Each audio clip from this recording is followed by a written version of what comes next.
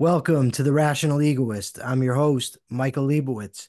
Unless you have been living under a rock the last, I don't know, 20 years or so, you've heard of Vladimir Putin and you've undoubtedly heard about his invasions of countries that are nearby.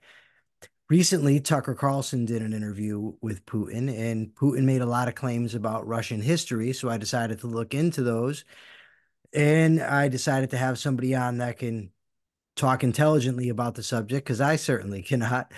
So we've got today an historian and political scientist, and he is the William H. Sewell Jr. Distinguished Professor of History at the University of Michigan, Professor Ronald G. Suny. Welcome to the show. Happy to be here. So, what is or why is Putin seemingly obsessed with this certain version of history that he puts out there? Let's start with who we think Putin is. And I will probably in this broadcast talk about many different Putins, right? There's Okay. an evolution to this guy and history. And, he's been in power now for decades. And so there are a lot of changes in the world and in Putin himself. Putin, of course, originally was a agent of the Soviet government. He worked for the Secret Service abroad in Germany. He was a loyal Soviet citizen. He was a member of the Communist Party, and his original upbringing was as someone who you might call a state preserver, or someone who supported the state, a loyal person in the Soviet Union. And later, he was disillusioned by the collapse of the Soviet Union and by its frailty. He worries about that a lot. And over the years, coming to power around 2000, he began to educate himself in a kind of history of the Soviet Union and of Russia. And as you mentioned, he's become almost fanatical in trying to work out an understanding of the Russian past and what it means for Russia. In other words, he wants to understand Russia's identity, which then would be the ground on which he would understand Russia's interests and who is with Russia, who is against Russia. That's where he's about. The way he came to that history, whoever's teaching him that history, some conservative historians, people who defend basically a statist point of view, adopted a view which is familiar to many of us Russian and Soviet historians as 19th century imperial Russian understandings of history. So here's a history that has rejected the Soviet experience, the 20th century revolutionary experience, and gone back to a 19th century view of Russia, first of all, as a great power, was also a great power in the 20th century, in the Soviet period, but one that has kind of grand claims to areas outside of Russia proper, that is the imperial space that made up the Tsarist Empire and later the Soviet Union. And that's where he comes from. That's the nature of his historical thrust. One of the claims that he puts out there is that the Ukrainian people aren't actually a people at all, that they're essentially an invention. First of all, is he right about that? And secondly, what is the basis for his claim? He's obviously wrong about the Ukrainians not being a people or being a nation. And in a way, he sort of fudges that question. So here's how I think I would understand it. First of all, Putin argues that there are three brotherly nations. There's the Great Russians, that's what we call Russians. There were the Little Russians, that is the Ukrainians, and there were the White Russians, that is the Belarusians, right? So there are three peoples who make up this Russian brotherly family. Now, within that family, there ought to be cooperation and love and fraternal connections and all the rest of it. That would be the natural way things should go. But something happened. Ukrainians began to define themselves in an anti-Russian way, in a pro-Russian way. And they gravitated toward the West, and they even threatened to join NATO, an alliance which Putin sees as directed against Russia and Russian interests. So then he has to explain, how could this one part of this trilateral brotherly conglomerate of countries have defected to the West? And then he invents something. Nazis have taken over Kiev. That is, there's Nazis. They have turned these Ukrainians away from us. Now, think about this. If the Belarusians are also part of this trilateral big Russian nation, why aren't they invaded? Because they already are semi-vassals of Russia. They're no threat to Russia. And that's actually what Putin wants. He wants Ukraine to be a vassal state. And it might be useful here, Mike, to make a distinction between nation and state. Okay. So state is government, institutions, whoever controls what, as Max Weber, the famous German sociologist, said, the monopoly of legitimate violence in a territory, right? And so there is a Ukrainian state. We'll get to that in a moment. Within that state, there is a Ukrainian people, certainly, who Putin argues are related to the Russians. But in many of his statements, he also notes and recognizes that there is a Ukrainian nation, but it's a nation that has turned away from its real essence and become anti-Russian, which is unnatural to Ukrainians. So I wouldn't say that he wants to annihilate the Ukrainian nation or the Ukrainian people, but he wants to bring them back into the fold, right? Which would mean kind of great Russian dominance, which was the old czarist way of looking at little Russians, namely Ukrainians. One more point, and then I'll let you say something. Note the state is a different thing. The state is that institution. It's the country itself and all of that stuff. And what does Putin say about the Ukrainian state? That is artificial. That is, there was no real Ukrainian state. There certainly wasn't under Tsarism. Oh, maybe back in the 17th century, there were Cossack areas and semi-independence. But in the 17th century, and this is something Putin was telling Tucker Carlson, those Ukrainians said, we want to be part of Russia. And they literally in 1654 joined Russia and became part of Russia, at least much of Ukraine, the part that didn't become Poland. And eventually that was that union between Ukraine and Russia. But the state that was formed under the Soviets, that's an artificial state. It was formed and given to Ukrainian people by Lenin. And he condemns Lenin, Vladimir Lenin, founder of the Soviet Union, for that betrayal. Now, contrary to the idea that the Ukrainian people are a myth, it's actually a myth that they're traditionally Russians. Now, I read about this monk. I'm going to butcher his name, Gizel. What role did he have in this whole thing, in this idea? I think he was a German monk. Not sure who you're talking about. In a Kente, in a Kenti, or I don't know. But I read that this guy basically came up. He was a German monk, I believe, and he came up with this idea that the Ukrainians were actually a part of the Russians. They're actually Russians. Well, I don't know about this Inokenti. I should dig deeper into the early history of Ukraine. But I would say here's something you can sort of bank on. If we go back to, say, the 9th, 10th century, etc., there are Slavs in this area. Eventually, a kind of conglomerate would be formed, which we call Rus, right? So the original group of principalities and duchies, etc., was called Rus or Kievan Rus. And it's out of that Rus, these Slavic peoples, that eventually Russians, Belarusians, and Ukrainians will develop over centuries. So people on the edge of Russia, Putin keeps making a big point about this, Ukraina, out of which the name Ukraine comes, means the edge or the frontier.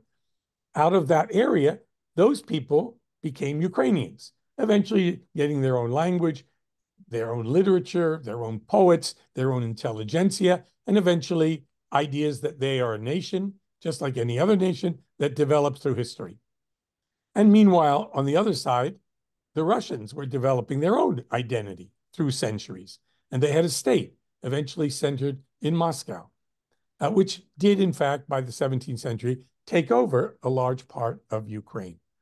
So there was national development in both of which are perfectly legitimate, natural, or let's say historically, culturally generated formations of nations.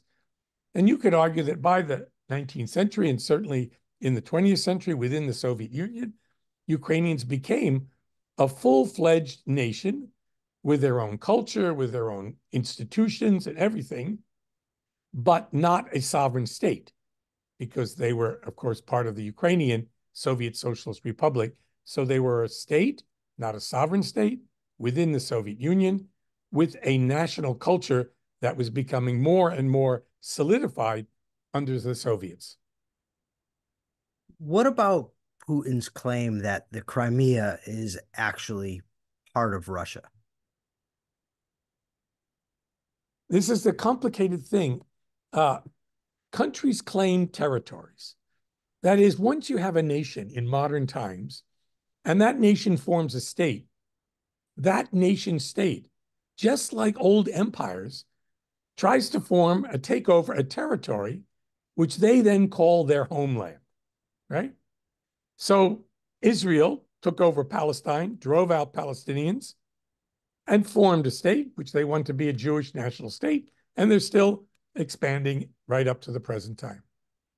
And Russia, a great empire, also claimed a huge territory, which was its own territory, and Crimea and what's now the Donbass, or what Putin calls New Russia, the area that Putin and the Russians are controlling at the moment, that is, by international law, part of Ukraine.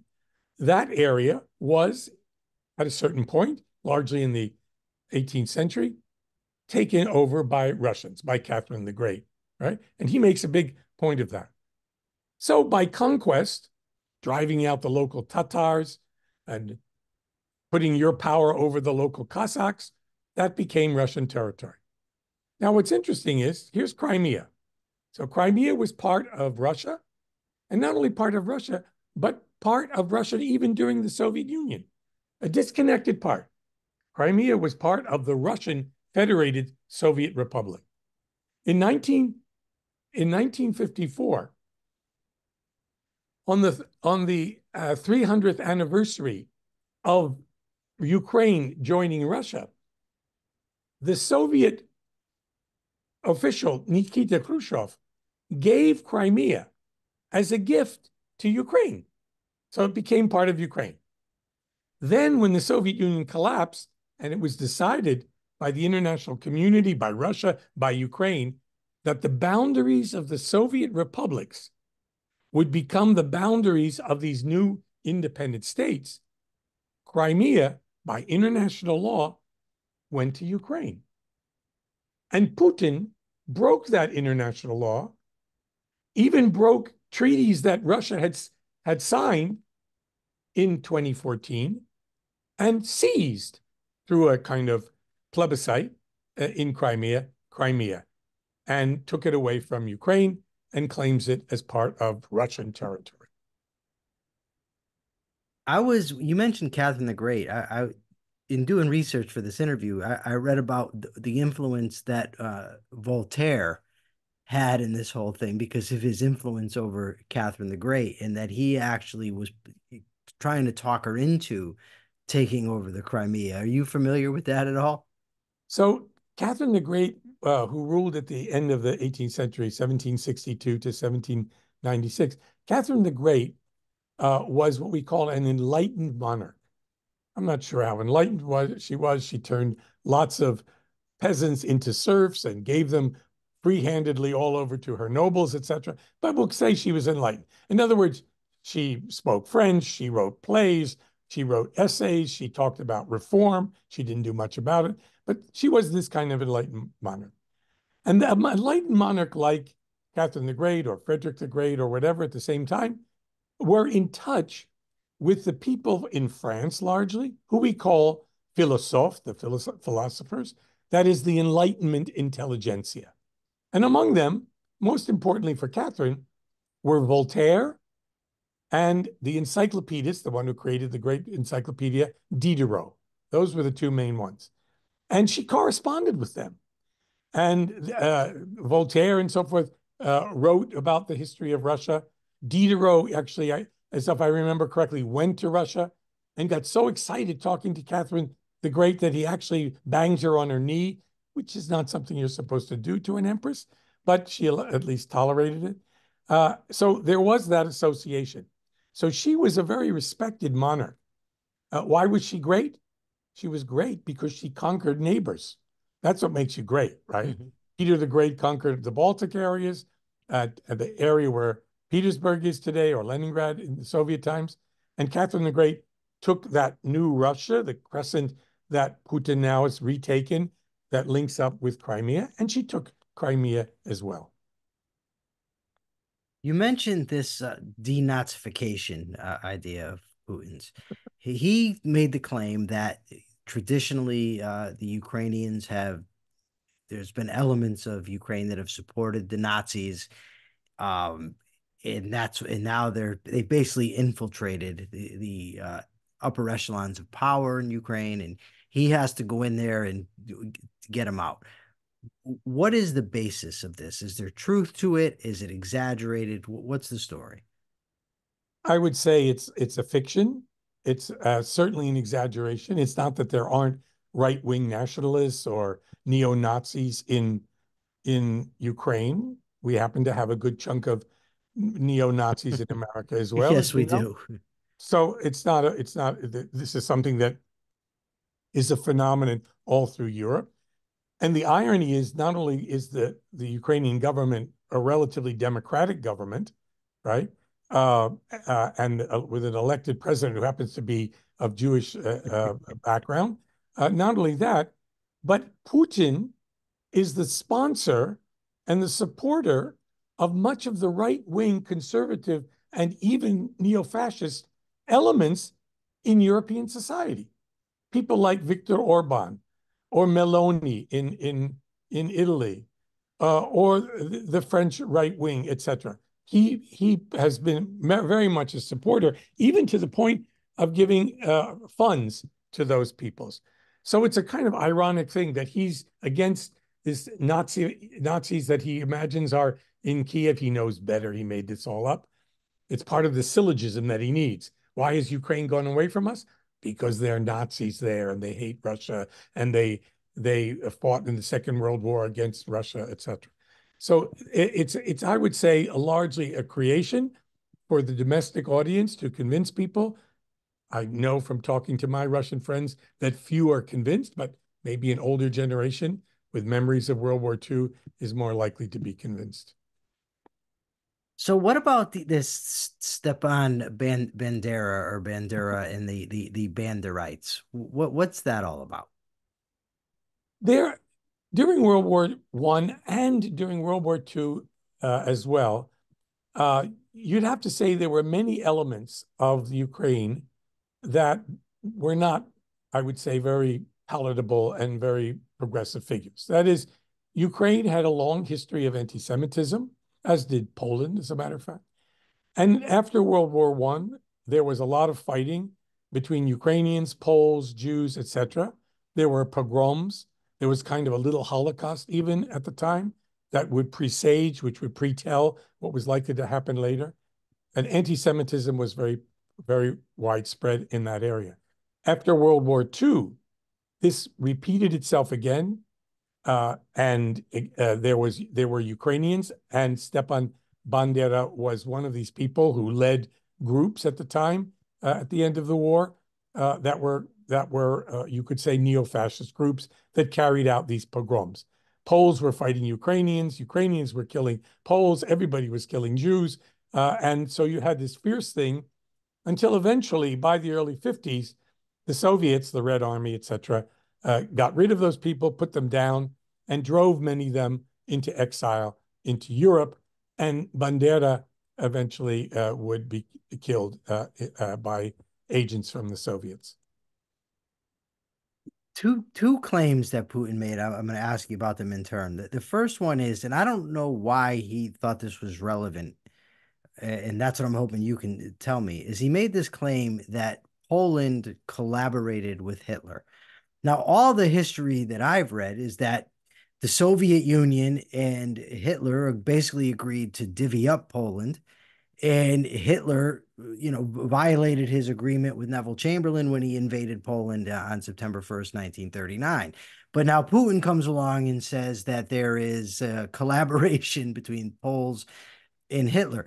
Again, is there any truth to that? And why did Putin bring that up? This is one of the most bizarre sort of fabrications that Putin made. So Poland was a state that had become again independent after more than a century by 1918. And eventually it became a kind of anti-Soviet white right-wing state. And there was at one point a kind of, uh, let's say, non-aggression pact between Poland and the Germans. But as your history is actually correct, it was Poland that Hitler first attacked, September 1st, 1939.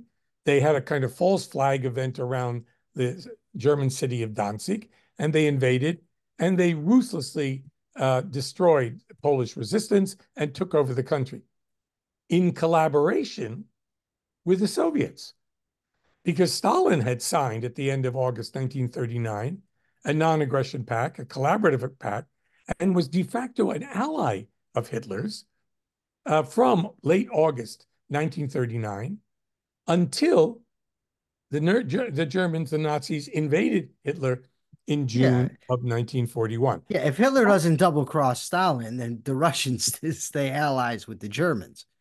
The Hitler and Stalin divided Poland and eliminated it. Stalin was pushing westward because there was this obvious threat from the Nazis, and it took territory that was, by the way, largely populated by Ukrainians and by Belarusians and Jews as well. And that area after World War II would become part of Ukraine and Belarus. That is, it's Stalin who actually expanded Ukraine and gave it ultimately its current boundaries. So this is what Putin would say is the artificial creation of the Ukrainian state. Lenin gave them parts of eastern Ukraine and often areas which were Russian speaking, like Kharkiv and so forth. And Stalin filled out that Ukraine and made it a very large state by taking parts of what had been Poland and Belarus between the wars, as well as a little chunk of Czechoslovakia and Hungary as well. So, by Putin's line of reasoning, Neville Chamberlain would have been collaborating with with Hitler as well, right? Because he made an agreement with him, a non-aggression pact. That's right. And so you're talking about Munich. We're talking about 1938 now, and Munich, the Munich Agreement, and the appeasement by France and Britain that allowed allowed Nazi Germany ultimately to take over Czechoslovakia, which was one more stepping stone toward the outbreak of World War II. This is not a period in which any country looks very good.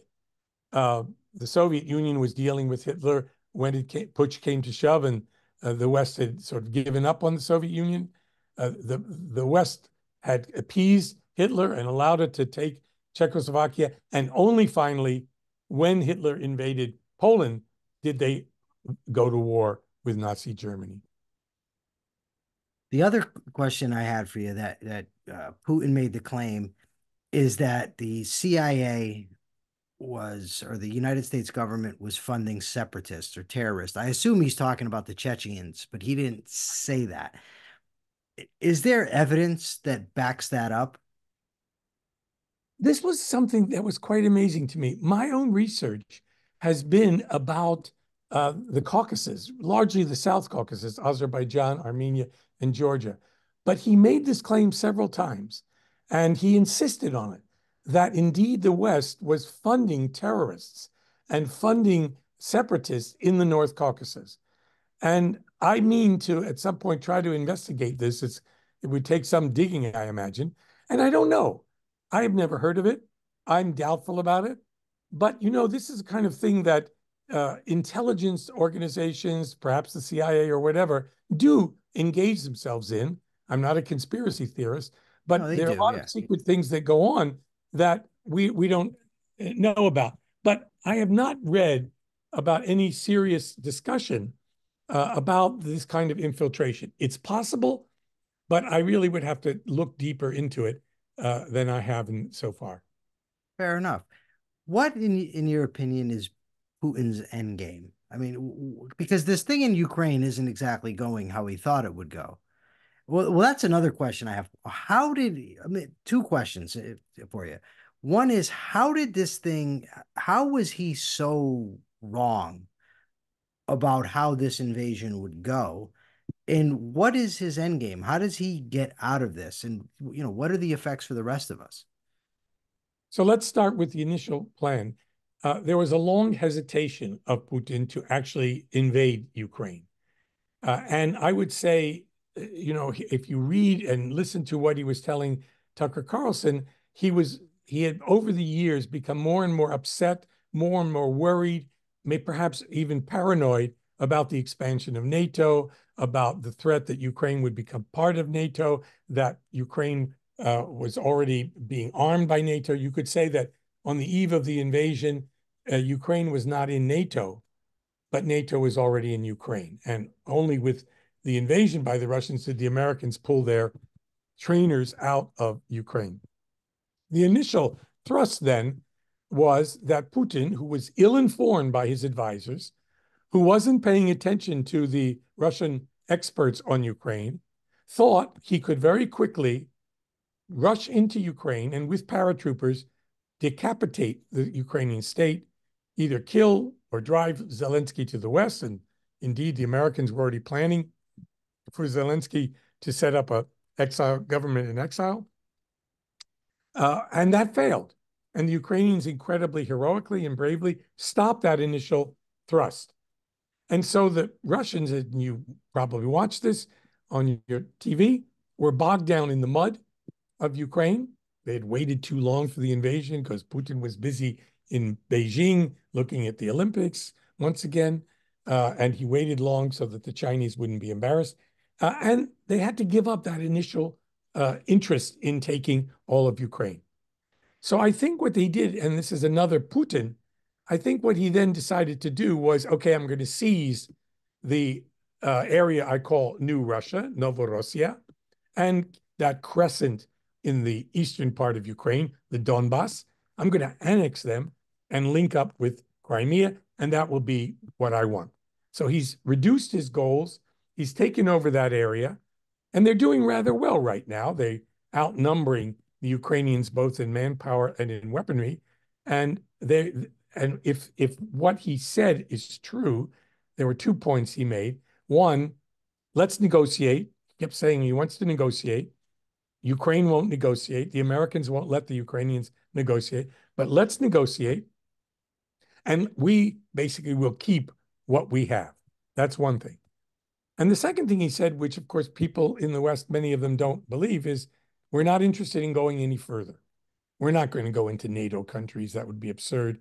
And that sounds reasonable to me because look how badly they did in Ukraine and how costly it's been. We're talking about hundreds of thousands of people dead. And Russians themselves are either indifferent to this war or discontented with the war, disillusioned by the war, and they want to get on with their own lives, which were not doing badly before Putin made this colossal error of invading Ukraine. One last question, and it's kind of anachronistic to the. Well, no, it's not anachronistic. That's the wrong word. But it is a little bit out of the way here. He said that the idea that Boris Yeltsin was fond of booze was a Western creation. Is that true? Because I've always I used to watch Boris Yeltsin on TV, and he seemed drunk to me. But you know what I mean. But Putin says that that was just a lie created by the West. Boris Yeltsin was a serious alcoholic. We have too many films and so forth. You can read Bill Clinton's memoirs or Strobe Talbot's memoirs, and you'll see what was really going on. And it was Boris Yeltsin, of course, not only who helped bring down the Soviet Union, which the Americans thought, at the time they didn't think it was such a good idea, but later they got used to the idea. They got rid of their major enemy in the world, only to find China later on. But he, of course, was also someone who was realistic enough about Russia's interests that he opposed NATO expansion. But unfortunately, he kept giving into it as as Clinton and then the Bushes moved the NATO alliance further and further toward Russia. No, he was seriously alcoholic, and Putin, who was, of course, the beneficiary of Yeltsin's largesse. It was Yeltsin who gave us Putin. It was Yeltsin who appointed Putin and pushed him to become president. It was a kind of legal coup d'etat around the year 2000. We can thank Yeltsin and many of those who supported the so-called Democrat Yeltsin for Putin and what has followed from the collapse of the Soviet Union. Lest I be seen as somebody just besmirching the character of Boris Yeltsin, I will say that from what I understand, he's a guy that had tremendous courage. I believe he rode on the hood of a tank or some such thing during the uprising in Russia, during, at the fall of the Soviet Union. So he wasn't just some silly drunk, but he was an alcoholic. That would that be fair? That's right. Yeltsin did very well on top of tanks. He defended the White House, as it was called, his headquarters, against the coup d'état that was sought to overthrow Gorbachev. And when that coup d'état failed, then Yeltsin very slickly he weakened Gorbachev and ultimately brought the Soviet Union down. Okay, Professor, before I let you go, is there anything that of vital importance that I neglected to ask that you think people should know about in relation to this topic? I think the one thing I didn't answer was where would we go from here? What's likely to happen? Nothing is going to really happen until the re-election of Biden or the election of Trump. Putin has time on his hands. He's doing well, and he'll wait for that event. If Trump does in fact win the election, then all bets are off. And you can, what he said this weekend about NATO and inviting Russia to squeeze NATO countries or take them over or whatever. It's complete absurdity, of course, if in fact they don't pay their bills, because I guess joining NATO is like, I don't A know, country club? a country club or a mafia that you have to pay your dues Your in order to tribute remain relevant. money? Yes. Anyway, we have to wait and see what's going to happen later in this year. Okay, Professor, thank you very much for taking the time to be with us. Do you have a website or a blog or anything where people can find you? Oh, I'm all over the internet. I don't have a website. I'm not that organized, but there's so many I don't different either. places, lectures, and so on. And you'll send me a link to this one. I will definitely send you a link to this one. Thank you so much. My pleasure. For now, this is the Rational Egoist signing out. Remember, I want to know your likes, your dislikes, and I wouldn't even mind if you shared the episode. Till next time.